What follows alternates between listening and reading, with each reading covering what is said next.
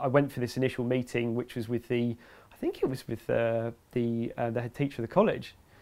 We sat down and he went through my grades and he just said that I wasn't clever enough. I wasn't clever enough to do A-level maths or physics. And I remember walking out of that meeting and crying with my parents because I had this clear vision of where I wanted to go and it wasn't going to happen. I told my nan that I was going to buy a Porsche to take her to the shops in, and that I was going to work in Formula One. And this kind of broke the path. I didn't see how would I get from where I was to where I needed to be.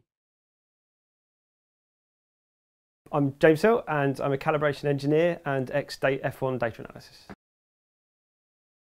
My parents, they'd give me toys, but they would reluctantly do it because toys got taken apart. That's what would happen. They'd give me nice things and I would make them into their component pieces. Some went back together, generally not the right way, but yeah, right from a very early age, that was how I worked. Nan and Grandad, they had a VHS of the 1986 Group B Rally review. And I would just watch that thing until it was worn out, just on loop. But that was that kind of age, definitely, yeah, from a very young age. They went in engineering. My dad was in IT. He liked cars, but there wasn't a hands-on thing going on. And the same with my mum's side, there wasn't really any hands-on stuff. But I think they realised that that's what I did and what I really enjoyed, and they cultivated that. They put a lot of effort in and helped me along the way.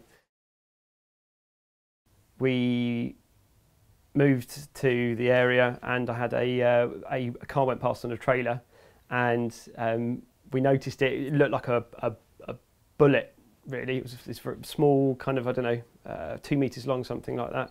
And the next time it went past, we flagged it down, and it turned out to be a father and his son and daughter and another family, or another couple of families, and it was part of the Shell Helix mileage marathon.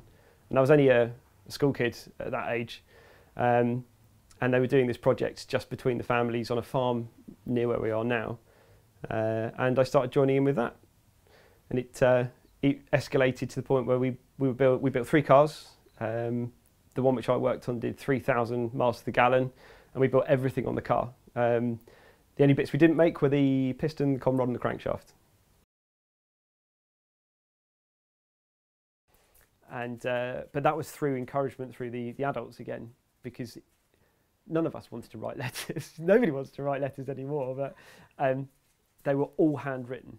And yeah, that was part of the deal. Was they said that you are much more likely to get engagement if, as a school-age child, handwriting letters puts effort into it, and then they're more likely to give effort back. And that's something key which I've learned all the way through, and that they've taught me. Wow. That put effort in, you will get rewards back. Yeah. They were all engineers, whereas my dad wasn't. So they worked in classic car restoration or vintage car restoration. One of the guy whose farm it was, he has an engineering company, and he had a load of vintage cars as well, which he would work on some really crazy stuff, which just got my mind fired up.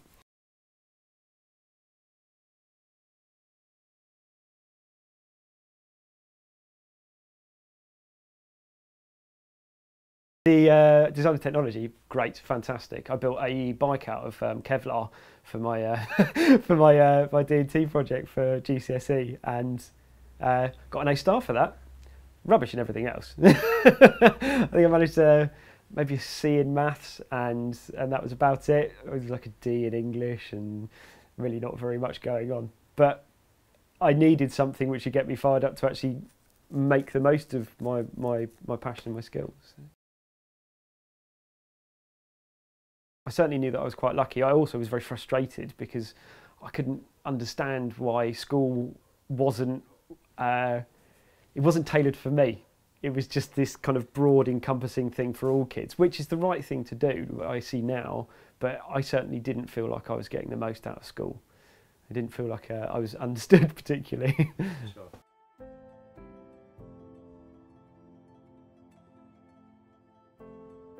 remember being extremely disappointed. I remember crying when I was told I wasn't allowed to do A-levels, because that broke this clear path ahead that I had, which I wanted to. I said that I was going to work for Gordon Murray. I told my nan that I was going to buy a Porsche to take her to the shops in, and that I was going to work in Formula One. And this kind of broke the path. I didn't see how would I get from where I was to where I needed to be. I went for this initial meeting, which was with I think it was with the head teacher of the college. We sat down and he went through my grades, and he just said that I wasn't clever enough. I wasn't clever enough to do A-level maths or physics. And I remember walking out of that meeting and crying with my parents, because I had this clear vision of where I wanted to go, and it wasn't going to happen. Subsequently, my parents had a look round and things, and I did as well, and realised that I could do this BTEC in engineering. And actually, as soon as I realised what that entailed, it seemed like that's what I should be doing anyway. This makes so much more sense. And I worked through that for 2 years, and met my now wife there as well. Yeah, it was good. It was good. I had some great lecturers and learnt a lot of very, very useful things. Very useful. Far more applied.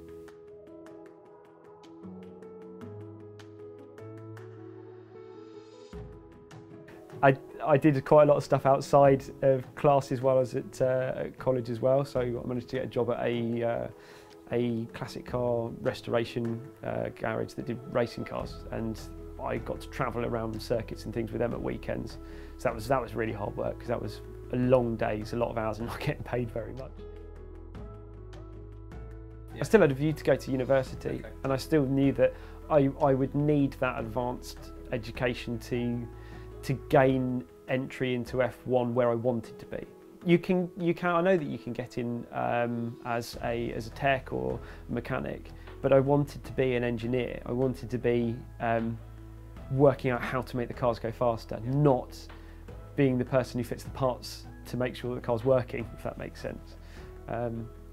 Because that's the side that I really enjoy. And there was only one real route to doing that. You can climb the ladder, but it takes a very long time. And F1's a bit of a brutal environment.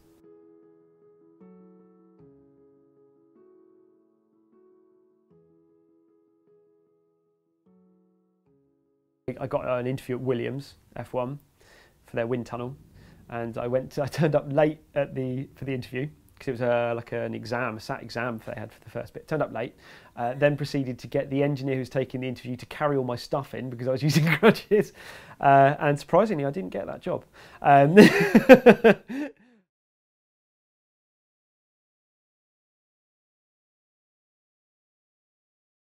mean, I've learnt so much from him. He's not a degree qualified engineer, but he's a natural engineer, and he is completely self-taught, and I will always appreciate working with him.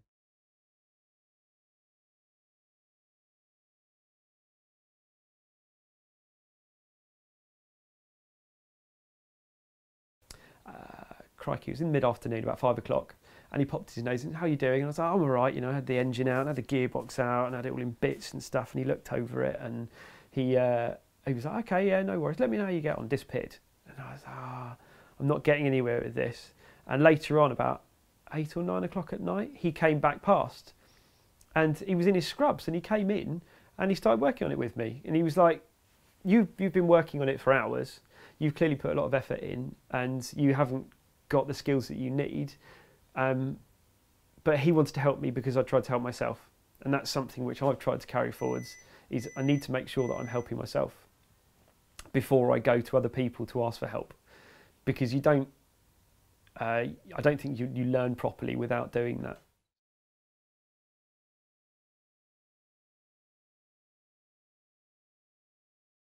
I found it hard that there wasn't a physical output for me.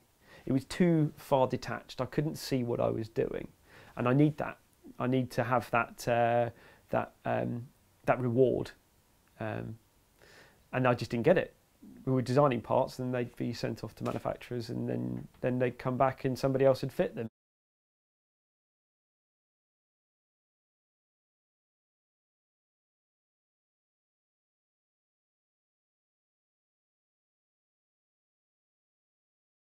they sent through the contracts, and the day they sent through the contracts, I got a call from Cosworth.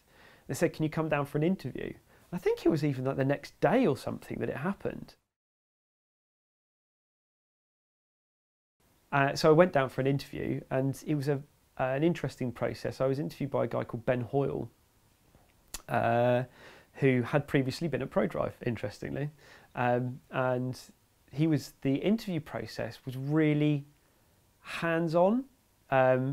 He was giving me like graphs and things to look at, and so what have you got there? Tell me what you can see. Tell me what can you learn from that. And I did my best. Again, at that point I was winging it because I've never come into contact with any of this stuff, but I could see what was on there. I could see the numbers, and I could kind of deduce from that what I needed, partially what we needed. And I went home not expecting much, because I know that I made quite a few mistakes, and he corrected me quite a few times. And I think it was even later that day they called me up and said, "Do you want a job?" And so I had to call up Bentley and rescind my verbal offer and send their contract back. And they've actually never forgiven me for that. And it turns out they're quite funny like that. So that's quite interesting. I accidentally burnt those bridges. So yeah, that was the tip of a very big iceberg.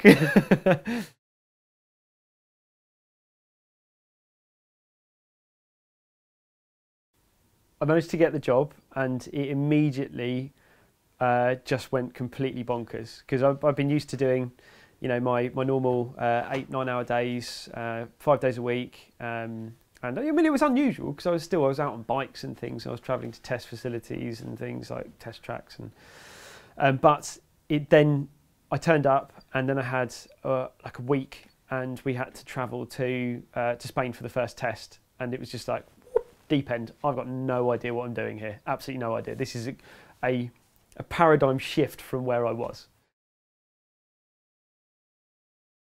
And so you've got the big screens that I don't know if you've ever watched F1, with the big screens with the guys that sit in front of them. They sit all up. They've got like 6-8 screens. And I was one of those guys. Suddenly I went from being a CAL engineer at a manufacturer to being one of those people you see on TV with the headphones on and the boom mic and people talking to me in the radio and things, and looking at all this data. It was mad. It was mad. And again, Cosworth expected a lot. They expected a lot. It was a very steep learning curve, very steep, steeper than any other job that I'd ever had, because you were dumped in at the deep end. Terrifying, absolutely terrifying. And suddenly I was spending weeks away from home, and I'd get home and I was shattered, because we would be doing 14, 16, 18-hour days. At tests, we would have 24, 30-hour stretches where we wouldn't go back to the hotel. And you were there, you work through the night, because the thing is, it's not just what you see with the cars on track. If you ever want to start the cars, the engineers have to be there to monitor them. But during testing, it's fraught with problems, and you're there, you're expected to provide solutions. And one of the things I really got on with in F1 was the fact that the deadlines, unlike manufacturer deadlines where you're talking weeks, months, years even, the deadlines are in 15 minutes time. And it's like, here's a problem, fix it. Frantic tapping on the keyboard trying to work out what's going on. And you'd come up with a solution, any solution, and feed that back. And then that's it, that's that deadline gone. Bang, another one turns up. You've got 15 minutes again. But it was the stress and the pressure was so short. And I loved that, because I'd have these peaks of intense activity and intense brain function, followed by a complete switch off. And then it would peak again and it would drop, which is great, because I've got a very short attention span. I'm like a 6-year-old. And it was perfect for me. I realised a lot about myself, that I think I had become a bit too arrogant by that point, because I've moved what I felt was like quite quickly for my age. I've gone from working with some guys who'd been working their jobs for years and years, to working at what is effectively the pinnacle of vehicular engineering with some of the best engineers in the world. my gung-ho attitude had to change a bit quite rapidly, and I very quickly learnt to keep my mouth shut and appear stupid rather than open it. That's the best way. Yeah, don't say anything. Listen, and that helped me progress again. Start to move much more quickly. You get up, you go to the track as soon as you got up. You'd be in the van by 5:30, 6 a.m. You'd have breakfast at the track. You'd have lunch at the track. You'd have dinner at the track. You would work straight through. We did have curfew, so you weren't allowed to spend any more than 18 hours a day at the circuit. You'd have to clock in and clock out. And as soon as you travel with the team, you are effectively on call 24/7. There is no downtime really. 12 hours a day for 7 days effectively, because with setup and set down and the comings and goings, you work generally 12 to 14 hours a day, I reckon. So you're talking 80 to 100 hours per race, and sometimes you'd have back-to-backs, so you in a 2-week stretch you'd work 180 hours, something like that. That's crazy. Yeah, it's bonkers. The racks that we'd have would have multiple screens running all sorts of different data inputs that you could check, and you'd have like a main screen which would give you some real salient points and that you could see where problems might be starting to manifest themselves. And then if you saw you had a problem, you'd then be able to use alternate screens to bring up that data in detail, the surrounding parameters that were contained within that. And that would be 2 hours of just this crazy intense effort. You couldn't move. You were sat in a chair like this at a screen for 2 hours. I've been present when engines have been lost, when other people have not been so sympathetic, and we've lost £200,000 engines. There was a really simple one. We moved an engine off the back of the car and moved it onto its stand, but the stand hadn't been cleaned fully, and it got put down and went pop. And I think it was a nut. It just went straight through the sump, and that wrote the engine off, which was £250,000. We chopped an engine in half on the dyno, and it locked a camshaft up, snapped the crankshaft in the process, and the rods and the pistons, the rods span round, and it basically chopped the engine in half, which is quite dramatic. Did you see it? Yeah. It's quite hairy when that kind of stuff happens. Wow. But yeah, I mean, things do break, and as I said, I mean, it's all part and parcel of the job really. We're required to understand how things break, when they break, what we can do to fix them. It used to cause some interesting issues. I remember one of the guys getting a stomach upset and having to making a decision between having an incident while sat in his chair, or deciding to leave his computer, and fortunately one of the managers stepped in for him so he didn't shit himself, which is probably for the best. But this is how far the engineers would go. You get to the point where you would get yourself into some possibly very embarrassing situations in pursuit of making sure that you were doing your job, because a huge amount was expected of you. You'll find that the pit crew is out doing circuit runs. I ran every circuit, nearly every circuit. There was a couple I didn't want to, but nearly every circuit we ran a lap at least, if not two. We were at Suzuka in Japan, and it was dark because it was towards the end of the season. They switched the lights off halfway around, and it was pitch black. I was surprised because Jensen Bunt overtook me at that point. Yeah, they'll be out with the team. They'll be doing different exercises. They do like fireman carry shuttle runs and stuff like that. They'll pick each other up and run, like, you know, the 20-metre sprint, put them down. The other guy picks him up, sprint back, to make sure that they are fit enough to do what they need to do. I was out of the country for 186 days in a year. I did 147,000 miles on aeroplanes in a year.